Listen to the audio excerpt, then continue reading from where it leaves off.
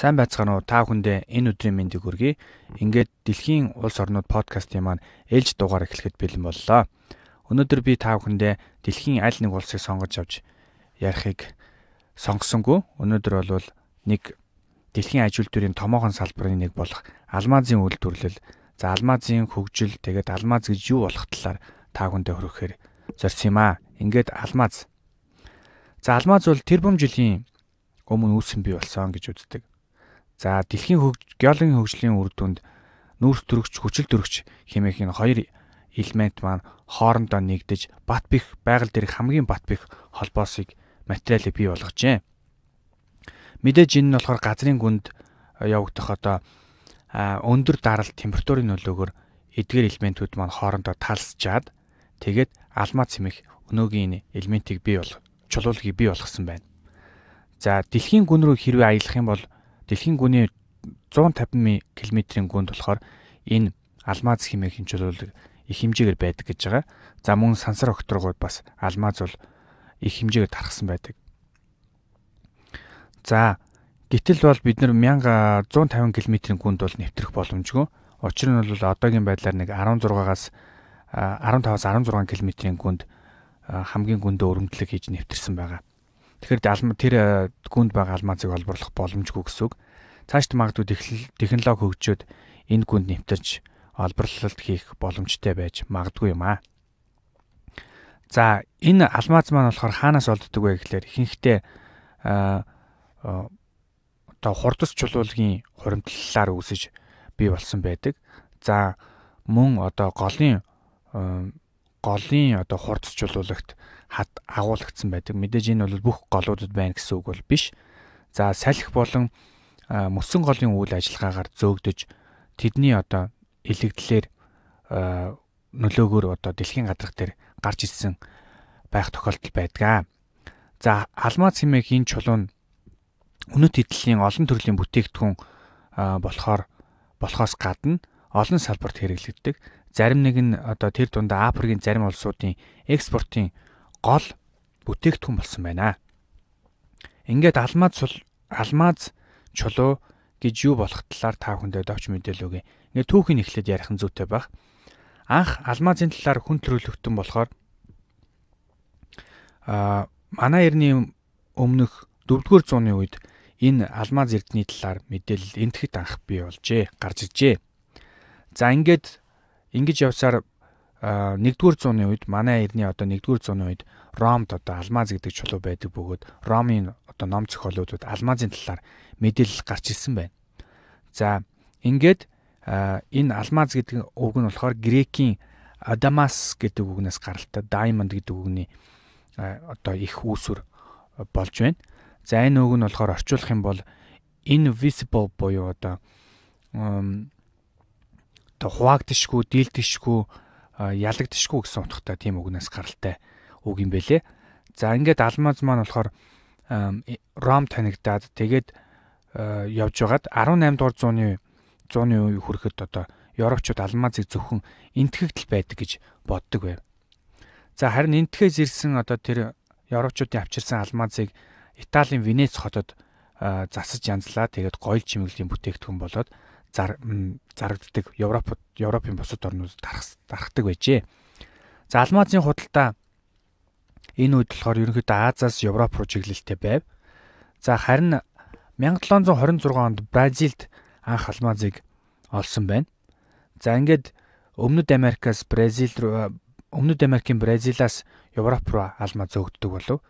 За ингээд удалгүй 1866 онд Өмнөд Африкийн оранж голын ойролцоогоос 11 каратын том алмазыг нэгэн 15 настай хүү олсон гэж байгаа. Үүнээс хойш бол алмаз маань бол дэлхийн хэмжээний том үйлдвэрлэл болон хөгжижээ. Тэр дундаа болохоор Африк твчгсэн алмазын ангуучдын гол талбар болсон байна.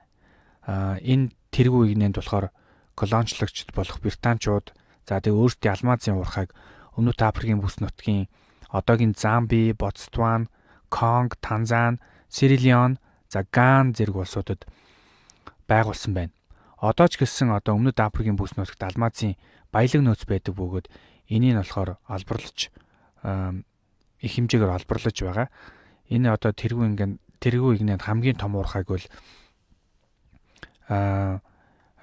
энэ өмнөд Африкт байдаг Кемберлийн уурхайг хэлж болно. За энэ тухай бол алмазын тухай олборлолтын талаар бол Зимбабwe улс дээр ярьсан байгаа. За энэ улс алмазын үйлдвэрлэл болон алмаз хаана тархсан бэ гэдгийг одоо газар зүй тархалтаар навж үзэх юм бол за Австрали, за тэгээ Оросын Сибирь, тэгээ Бразил, Венесуэл зэрэг улсуудад энэ алмазын олборлолт байна. За үүнээс гадна болохоор 1990 оноос хойш Канадын нутаг дэвсгэрт бол маш их хэмжээгээр алмазын орд байгаа гэдэг одоо судалгаа явагдаад ингээд энийг бол олборлно гэсэн тийм төлөвлөгөөтэй байгаа юм байна.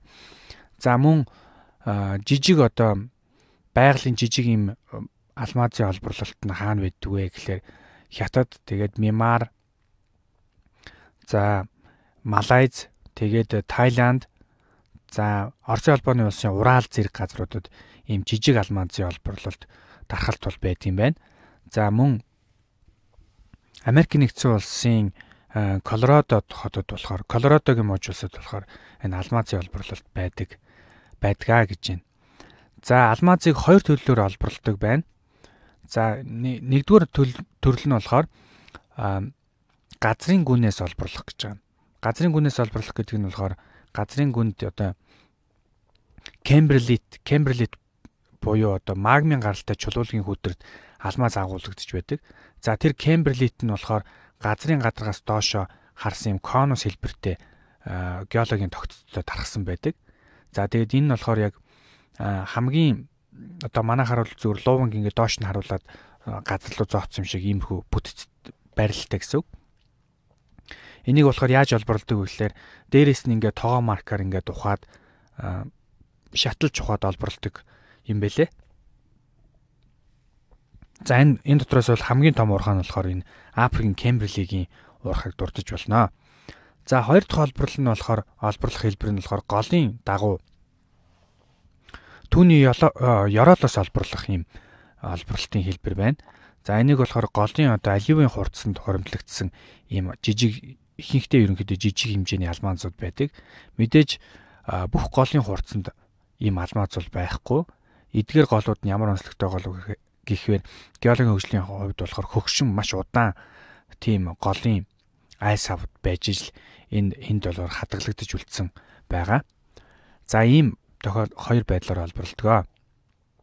За алмазыг байгалаас олборлохоос гадна 1955 онд байгалийн бус алмазыг анх гаргаж авчээ лабораторийн нөхцөлд. За энэ алмаз нь болохоор яадгүй гэхээр ерөнхийдөө тийм хиймэл алмаз гэж нэрлээд энэ хиймэл алмазыг болохоор тэр нөгөө аж үйлдвэрийн томоохон үйлдвэрүүдэд тэрийг одоо өргөнөөр ашигладаг гэж байгаа. За алмазын нэг онцлог шинж чанарны үгээр тийм хатуулаг хамгийн өндөр хатуулагтай тийм чулуулаг учраас аж үйлдвэрийн одоо байдлаар аж үйлдвэрийн зорилгоор одоо ерөнхийдөө ашиглаж ирсэн гэсэн үг. За нийтдээ ийм алмазын баг 90% нь болохоор ТV салбарт ашигладаг бол үлдсэн 10% нь болохоор гоёл чимэглэлийн материал болгож ерөнхийдөө ашигладаг гэж байна. За одоогоор алмазтай холбоотой хамгийн том асуудал юу вэ гэхээр дэлхийн зах зээл дээр юу вэ гэхээр хууль бус алмазын худалдаа 8 юм гэж тодорхойлсон байна. За 1990 оноос хойш хууль бус алмазын олборлолт худалдаа олон улсад бий болжээ. За үүнийг болохоор Blue Diamond гэж нэрлэж байгаа. Энэ нь болохоор одоо ямар нэгэн гарал үүслийн за энэ алмазтай холбоотой болохоор маш их одоо тийм дайн, иргэний хүний эрхийг зөрчсөн аимшигтай үйл явдал Африкийн одоо Сирилион, Ангол, Зааны ясын эрэг, Конго зэрэг улсуудад болж идэг. За мөн үүний тод жишээ нь болохоор энэ Африкийн Сирилионд засгийн эрхийг авсан байдаг алмазаас болоод тиймээс алмазын гарал үүсэл хууль ёсны болох талаар баримт бичиг шаардлагатай болж байгаа. Хэрвээ ийм бичиг байхгүй бол энэ бол нөгөө хууль бус алмаз буюу одоо Blue Diamond гэж нэрлэдэг байгаа ийм алмазыг хэлж болно. За энэ баримт бичигт тухайн улс орнууд нэгдэж орсноор алмазыг одоо хууль ёсны гарал бичгтээ зардаг, худалдаалдаг ийм тогтолцоо бий болжээ. За алмазыг ямар салбаруудад тэргүүлэн хэрэглэж байна вэ гэхээр хэд хэдэн салбаруудыг энэ дээр ярив. За нэгдүгüүрт нь болохоор үнэт эдлэлийн салбар бол алмазын хамгийн том салбар гэж байгаа. Үнэт эдлэлийн салбар бол маш их хэмжээний алмаз, байгалийн алмазыг засаж янзлаа. Тэгээд маш их өндөр үнэтэй зардаг хамгийн том салбар нь байна. За үүнээс гадна болохоор аж үйлдвэрийн салбарт алмазыг өргөнөөр хэрэглэдэг. Учир нь алмазын өөрийнх нь онцлог шин чанар болохын хатуулагтай холбоотой юм. Альва чулуулыг 1-10 балаар үнэлдэг. Үүгээр бол алмаз бол 10 балын хатуулагтай буюу дэлхийд дээрх хамгийн хатуу зүйл юм. За хүний хумс жишээлбэл 1-2 балын хатуулагтай байдаг бол алмаз бол 10 балын хатуулагтай. Ямар ч зүйлийг буталж хагалж зүсэж чадна гэсэн үг. Тиймээс олон үйлдвэрлэл өнгөлгөө хийх, зүсэх, өрөмдөх, цоолох зэргийн үйл ажиллагаануудад өргөн ашиглана. Мэдээж эдгээр салбар нь бол төмөрлөг, уул уурхай, цэрэг дайны салбарт өргөн ашиглана. За жижиг алмазыг болохоор дэрил, хөрөөний ирэнд суулгаж хатуу зүйлийг өрөмтөхөд мөн ашигладаг. За гоо сайхны бүтээгдэхүүнтэй хамт алмаз чулуу ер нь хэрэгтэй юм уу гэдэг ийм нийтлэл үлээ. Энэ нийтлэл дээрээс уншиж хахад бол зарим нэг мөнгө үрж ядсан эсвэл олонний анхаарлыг татах үүднээс алмазыг гоо сайхны бүтээгдэхүүн болгож ашигладаг. Эдгээр нилээдгүй үнэтэй байдаг гэж байгаа. Жишээлбэл өвчлөө арилгах үйлчлэгээдээ дүрхлэг гэх мэт. Гэхдээ энэ алмаз орсон эдгээр бүтээгдэхүүн нь үнэтэй дээр ямар нэг үр дүнтэй бүтээгдэхүүн биш гэж байгаа. Өөрөөр алмаз бол ямар нэг гоо сайханд бол тийм үр дүнтэй бүтээгдэхүүн биш ээ гэдгийг тодорхойлсон байна. Гэсэн хэдиж ийм бүтээгдэхүүнүүд одоогоор хүртэл зарагдаж явдаг байна.